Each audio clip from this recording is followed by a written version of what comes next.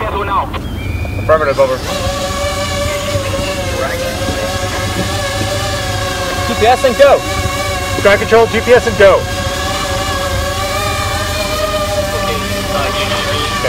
It's just started. This is a rotary wing vehicle on the lift. And so this is the first run. MAV proceeding downrange on mission 1. Safety 1, roger. Direct approximately 10 meters. It's moving now closer to point Alpha 1 and heading, it's hovering stable just to the somebody trying to get in at them. They're circling the building at a constant rate, and when they get on the back side of the building, they'll pause and then continue to circle, and they'll continue to do that until they detect any government activity of somebody trying to breach their security.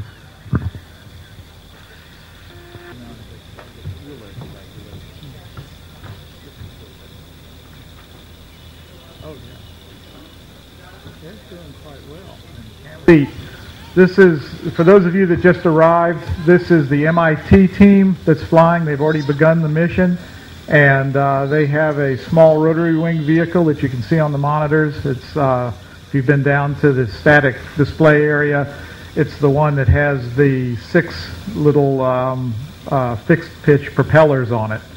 And you'll also notice around our simulated bank building up here, we have the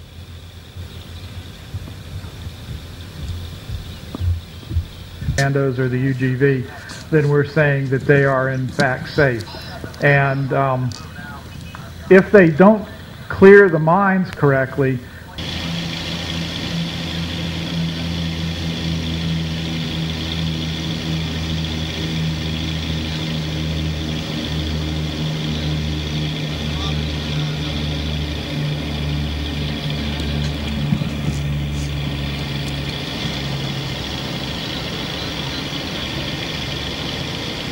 there, to begin the building.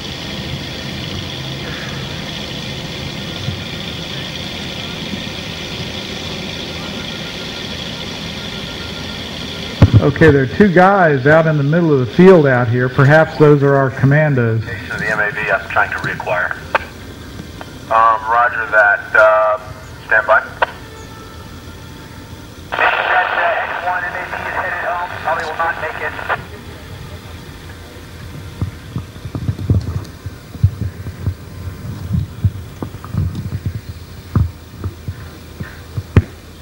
There's somebody that are going to get rounded up and brought. GPS and go. GPS and go. Judge, take off. Put on camera.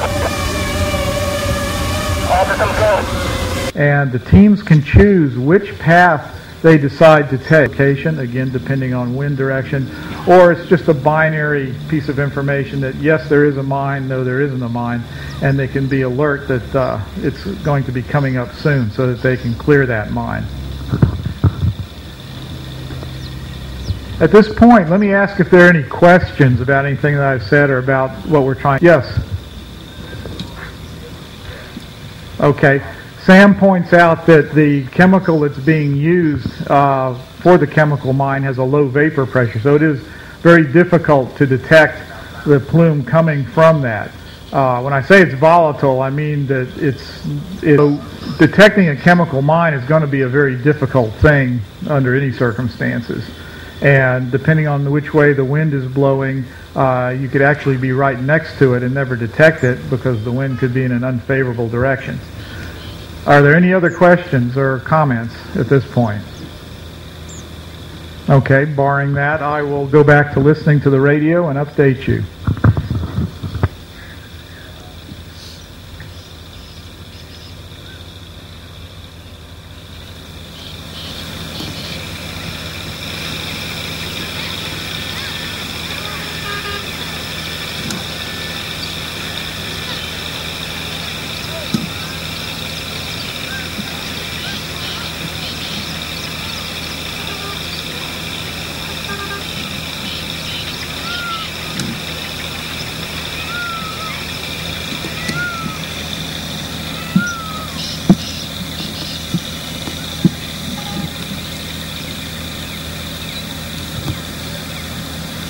probably until the MAVs get up there. Now they just launched MAV3, that's what we're seeing on the screen, and it will probably proceed to waypoint Charlie and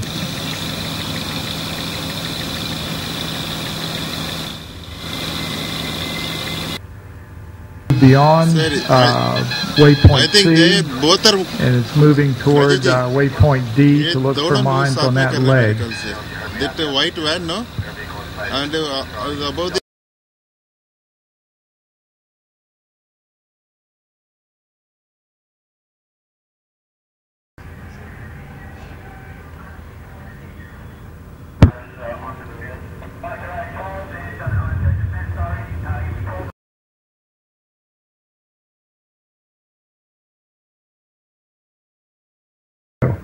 And part of this also, I think, is taking into account where the red team vehicle is ducked down.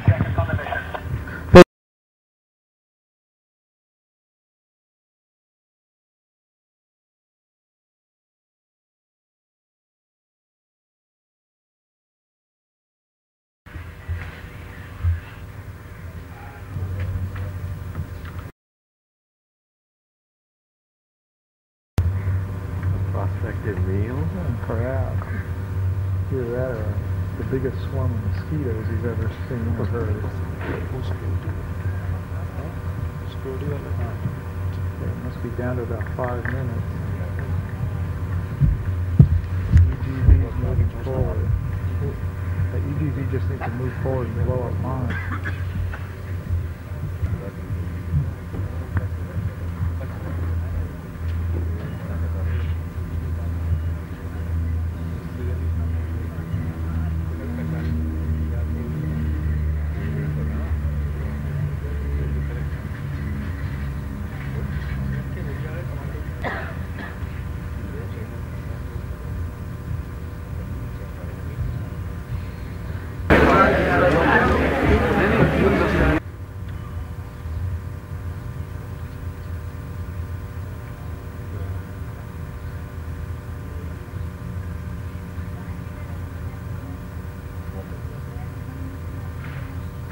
Okay, our commandos have moved up to waypoint E.